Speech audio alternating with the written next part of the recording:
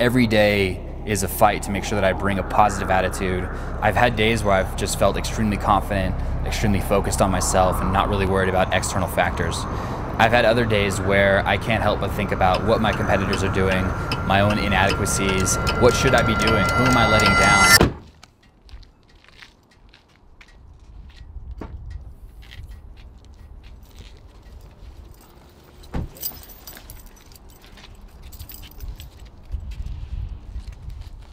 Powerlifting, as much as it is a sport externally in terms of what you can actually load and lift on the bar, at the end of the day, you can only lift what you can lift. It is the biggest competition I've ever been in.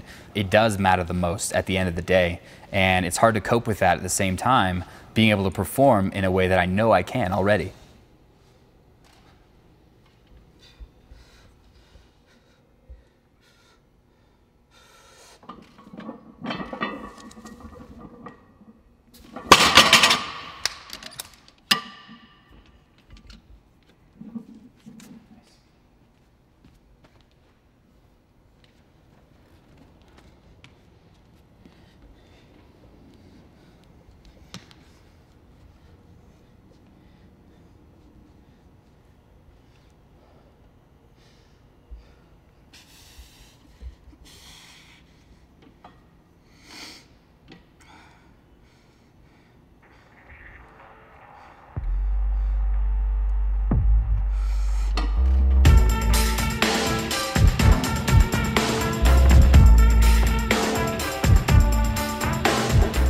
My name is Bryce Lewis. I am a powerlifter in the 105 kilo class, and I'm a strength coach as well for the Strength Athlete LLC.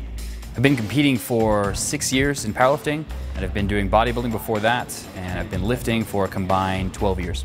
I'm prepping for IPF World Championships Classic, or Raw, in Minsk, Belarus, and this is the biggest competition I've ever done. So luckily, I get to maintain a pretty normal schedule. I work from home as a strength coach, so I'm answering emails in front of the computer for much of the day. My wife is a big part of my life. My dogs are a big part of my life, so I spend a lot of time taking my dogs to the dog park, taking them out to the bathroom, cooking them food, cooking myself food. My wife and I get to relax. We play a lot of video games. We go out to parks, out into nature. We go see movies. We spend time with each other and try to fit in date nights as well, and just spend as much quality time with each other as possible. I fit in training 5 days a week, Monday, Tuesday, Thursday, Friday, Saturday, and I stay pretty strict to that as well. Balance is really important to me. I'm lucky that my job isn't really stressful, that I can kind of do it on my own terms. And of course, there's a lot of stress with running a business and taking care of a lot of athletes. However, we do our best to make sure there's a good work-life balance and that I'm not just working 24/7 and just, constantly in front of the computer. And my wife's a big part of that and kind of pulling me back and making sure that I take time away and time for the two of us. Down. Crawl. Crawl. Crawl. Ah. High five. High five. Good. Stay.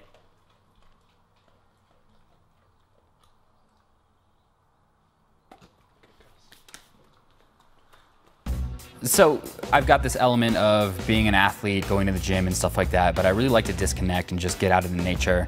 I love making sure my dogs are happy, so we're lucky enough here in Denver, Colorado to have 2 great dog parks, and we get to just take our dogs out, and it's just amazing to see how happy that makes them.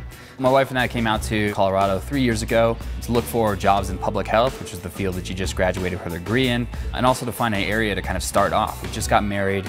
Luckily enough, Denver, Colorado had a lower cost of living coming from LA. And as a side effect, Denver, Colorado and the surrounding areas have nature everywhere. So we can literally go in any direction and find hikes and waterfalls and rivers and trails and stuff like that. So it's been a lot of fun.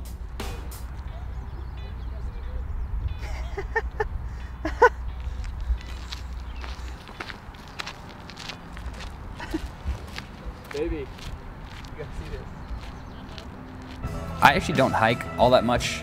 It's nice to get out every once in a while, but my wife is the one kind of pushing us to go out on, different hikes or spend more time out on the trail. And I'm like, let's find something just flat so that I can just walk at a normal pace and just be finished with it. Because I think it does cut into recovery a little bit, especially if we're talking like long distance hikes and stuff like that. And I'm just not conditioned to it. I think routine and being stress-free are big parts of making sure that training is repeatable, that I'm able to put my best foot forward in training and probably avoid injuries in a lot of big ways. Stress is systemic. It's not just stress from training and then stress from other areas of life. Our body treats kind of stress globally, and so being able to reduce the stress in other areas of my life has definitely helped me recover from training and probably get stronger a little bit quicker. In fact, it's really important for me to kind of monitor total activity that I'm doing because I'm such a specialized athlete right now. It's the case where, you know, even if I go on like a 2-mile hike or something, like that really cuts into my next training session, or if I go snowboarding or other extracurricular activities. So it's not that I don't want to do those things, but I really have to be mindful of which activities I choose to do when. So those are the kind of things that the closer I get towards a large competition, the more I kind of put to the side and just focus on the training sessions that I have to do. So that balance is sometimes hard to achieve, but it's definitely a goal, and I work towards it every day. I think we're ready. Yeah. Yeah. Can I grab a drink? No. Yeah, by the exit. Okay. Depends on what you want. Like Alcohol? just soda or something? No, like just fucking Everclear? Have you heard that? No, but so. when I was playing volleyball in college, one of my teammates, we were doing travel to Tennessee. Oh, it's like they sell it here, you gotta get it. So, needless to say, they performed like ass the following day. They drank it before? Yeah, before. That's not smart. I know.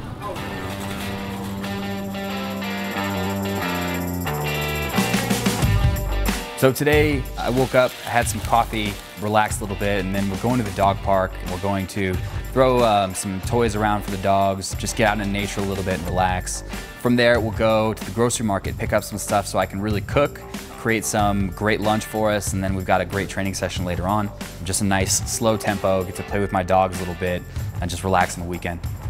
So a big part of this stuff is being able to share it with other people. It was great to have Barbell Brigade out here. We got to just shoot the shit about cameras and just really have a lot of fun. It's a hobby of mine too, and these guys are way better at it than I am, so it was good to get to learn from them and just geek out about different gear. Can I have one of these Norwegian salmon fillets? Yeah, you want the whole thing? Yes. And do you want me to cut it up or do anything special to it? That one. I'll take care of it at home, to be honest. Yeah. Does it have skin on it? It does. Perfect. Boneless though. Yeah. Boneless. It might find a couple anchors. That's fine. This one right here, all right? Yeah, it's perfect. So cooking is something that I picked up a while back when I was prepping for bodybuilding. When you don't really have a whole lot of calories to work with, you want them to taste as good as possible. So I started watching Alton Brown's Good Eats, and it was like 14 seasons of basically how to cook, you know, and walking through ingredients and how you cut up vegetables and like food science behind it. You know, I'm really attracted to science and kind of just understanding things. And so I was really drawn to this different aspect of cooking, that it wasn't just about the product, but it was about the process. And the benefit in cooking is like, you get to create things and at the end you get to eat something really delicious that you made. So part of cooking for me is about the process, about mastery, about becoming better and better and learning new things about this whole genre. So that could mean like creating cured meats or creating cheese or all these things that we normally see at the grocery market but we take for granted. I get to actually make them, and you know, I think that's possible for everyone, and it's just been a really wonderful hobby.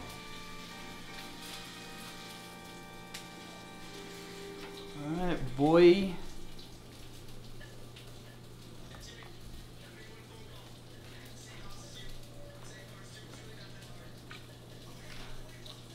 Finish. There you go, my man. Thank you. Did you put honey on it? Yeah. Vegetables are really good. I'm glad, man. For chef table? Today I made some roasted vegetables. We had some orzo with some mixed herbs and mushrooms thrown in, and then we had a pan-seared salmon on top with some herbs as well. Risotto is always really fun, and the byproduct is just a really creamy, rich taste. But we only had orzo at the house, so we kind of improvised. One of the big things about cooking is making sure that everything comes out at exactly the right time so that everything's hot and prepared at the same time. I think I nailed that today, and it's always something that I'm trying to get closer and closer to being better at. And this is proof that I actually do eat vegetables, so get those in every now and then. There it is, perfect. Jordan, what's going on, man? Just want to get back to you. Hope you're having a good weekend so far. In terms of the load on the squat, really, I don't want you to stress that. It's possible that it has to do with some of the other activities you were doing in terms of the drill and everything associated with that. So let me know kind of how that's factoring into your life right now. That's a perfectly fine way of structuring things, and maybe that works better in terms of your attitude and how you approach the gym. So let me know your feedback there. I'll get it out to you. Hope you have a good rest of your weekend, and I will talk to you soon. So I try not to work on the weekends, but when I do, I really try to make sure that I'm recording videos for athletes. It's a fantastic way to communicate emotion better than typing might. Training is a really fluid process, and I think it's very easy to just convert everything and crunch it all down into numbers. But you have to understand that the athlete has an intimate connection with their sport, and that you have to be flexible. You know, I mean, it's not going to be the case that everything that you put down on paper is something the athlete is going to do. What might be best for one specific athlete can be dramatically different from what might be better for another athlete. So teaching the athletes to be flexible, teaching them how to adjust is a really important process, and making sure that you're there for the process and that they realize that you're there in their corner.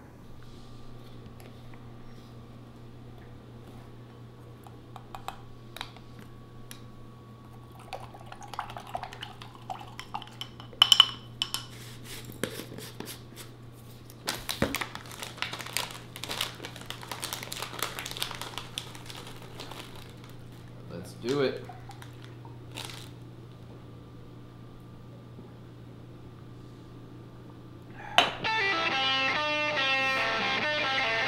Just cut to.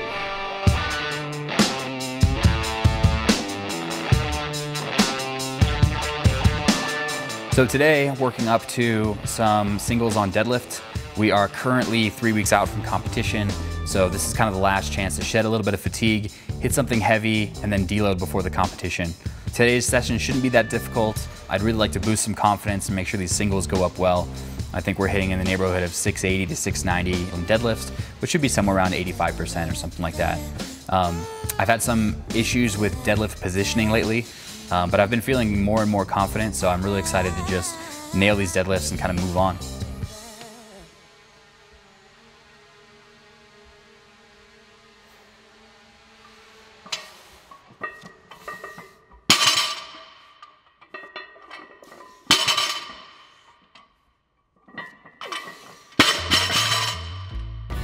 Getting ready for a big competition like this, I'm actually trying to keep as many things the same as absolutely possible for a few reasons. Number one, the past 3 competitions I've had wildly successful preparations for, and I've been able to go with extremely high performances at each one of those, just getting better and better. So it's kind of a case of, if it's not broke, don't fix it. And the other thing is, I don't want to make this bigger in my mind than it is. You know, at the end of the day, it's a barbell and it's the same exact weight. I'm just in a different place, but that's not gonna take more from me to be able to lift that than it would at any other point in my life. So I'm trying to kind of normalize a lot of this stuff so that I can normalize my own performance and my expectations too. Objectively, there's a real chance of getting a podium spot, finishing among the best in the world, and possibly even gold if everything goes well. Not to say there's not fantastic competition. There's a top handful of guys that all could take it depending on how the day goes. At this competition specifically, this is my first time at a world competition. I'm trying to pace my expectations, just go in and do the best I can for myself and for my country as well, in terms of scoring team points, and just make sure that I bring in my best package coming forward.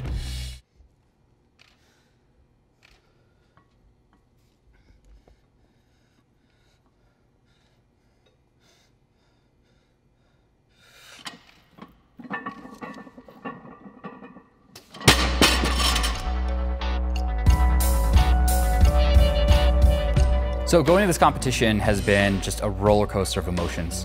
I've had days where I've just felt extremely confident, extremely focused on myself, and not really worried about external factors. I've had other days where I can't help but think about what my competitors are doing, my own inadequacies, am I going to be able to perform, what should I be doing, who am I letting down, just this whirlwind of thoughts, and it can be tough to cope with that sometimes. I'm not really sure I'm going to be able to be the strongest I can. I'm coming off a few minor injuries and stuff like that, and luckily momentum is building, I'm feeling better, but I'm not really sure this is the strongest I'll be. But I'm excited and ready to put my best foot forward.